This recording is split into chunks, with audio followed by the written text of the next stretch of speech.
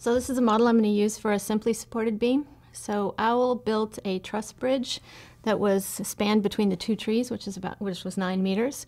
So we're going to look at if we had used a beam instead of a truss, how would we design it? So this is the model I'm going to use. Looking at this, we could solve for these reactions. That's my first step, is I'm going to solve for the reactions. I could use rotational and vertical and horizontal equilibrium, but looking at the load, I have a total load acting downward in the middle, and everything is symmetric. The total downward load is going to be 5 kilonewtons per meter times that 9 meters, or 45 kilonewtons. Because everything's symmetric and it's evenly distributed, it'll really just get half of it to each side. So I'll have 22.5 and 22.5. And there's nothing acting horizontally. So my horizontal reaction will be 0, and that'll tell me my reactions. So that's my starting point, but I need to know internally what's happening. And we're going to draw diagrams here eventually, but let's look at one point in here. Okay, so I'm going to make a free body diagram. I'm going to cut this beam. Let's cut it at 2 meters over, and I can draw a diagram to represent that. So we can do the equilibrium. So let's look at this is 2 meters long. And I still have the applied load on it, which is 5 kilonewtons per meter. And I have my reaction force. It's 22.5 kilonewtons. And what I'm looking for is, when I made this cut, I exposed the beam, the inside of the beam. I need to calculate the shear force V and the bending moment M. Now I'm back to just doing equilibrium on this little piece. So let's do the shear force first. Summing forces in the y direction. So I have upward 22.5 kilonewtons. I have acting downward a total of 10 kilonewtons, since it's 5 kilonewtons per meter, but I'm acting over 2 meters. So that will be a downward 10 kilonewtons and a downward V, and that all equals 0. So I can solve for that V, which is shear force, and that should be 12.5 kilonewtons. So I know what the shear force across this face is, and that's what I would use to design at that location. But I'd also want to calculate this bending moment. Bending moment tends to be more critical in beams. So let's go and look at the moments. I'm going to sum the moment. Let's sum the moment about this cut again. So that is at my 2 meters. So I'm looking at this point, so this is my point of rotation over here. So I'll have, let's go this way, positive 22.5 kilonewtons. That's at a distance of 2 meters from my point. I could use this distributed load, but I can also just use the resultant load when I do the moment. So I have 10 total kilonewtons pushing the opposite direction. So that is 10 kilonewtons, and it's acting at a distance of 1 meter. Okay. And I always have the moment still acting in there, minus M, all equals 0. I should be able to solve for this M.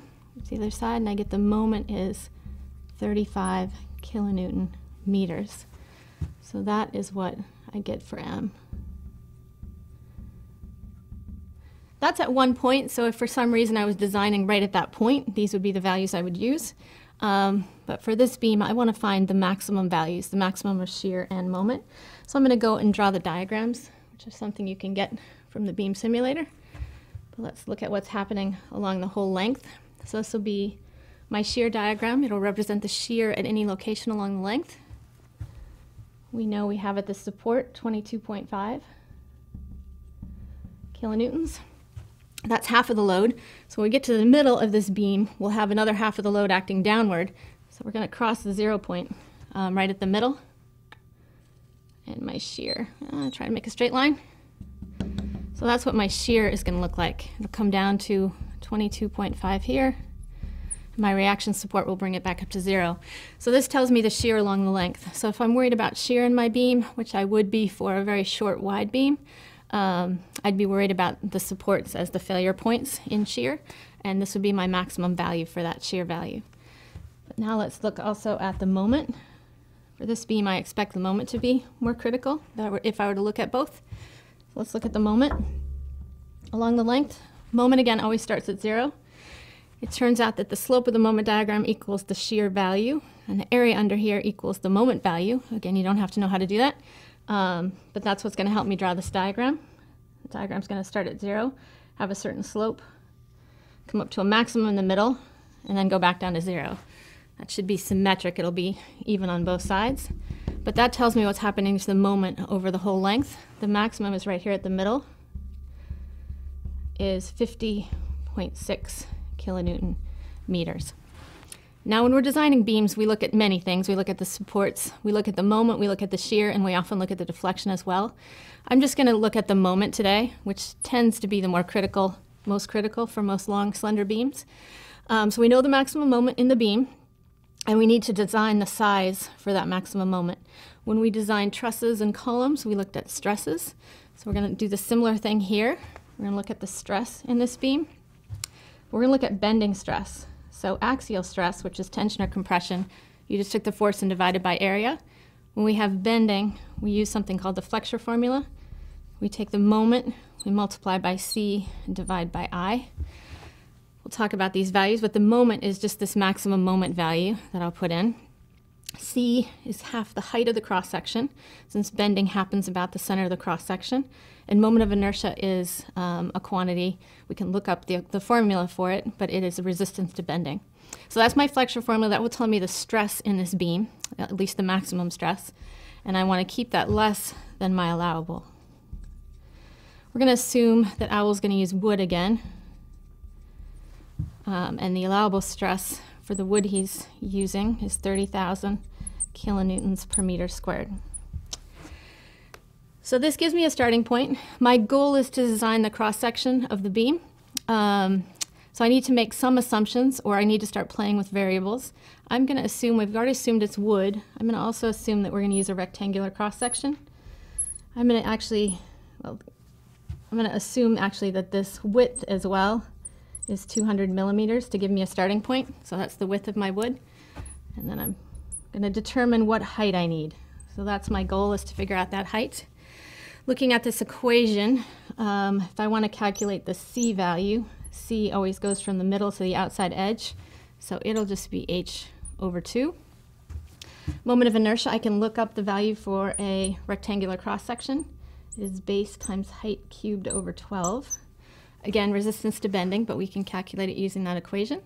So these values will get plugged into this equation, and that'll leave me with just one variable h. So I'll have 50.6 kilonewton meters times h over 2 over bh cubed. B is, I'm going to change to meters, 0.2 meters times h cubed over 12. And that has to be less than 30,000 kilonewtons per meter squared. Okay. The only unknown is h, so this will allow me to calculate the required height to make this beam work for this loading. And if we calculate it, we find that h is 225 millimeters.